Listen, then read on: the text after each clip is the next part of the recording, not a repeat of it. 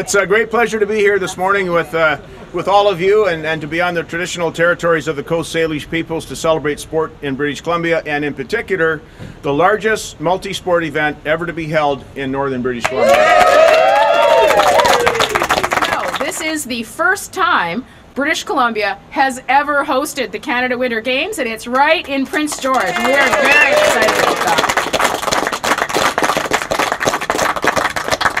It's not just about sport. It's a fantastic opportunity for northern British Columbia to benefit, both economically, culturally, all of those things. It's something that can bring the type of attention to our province that you just simply will not get in any other way.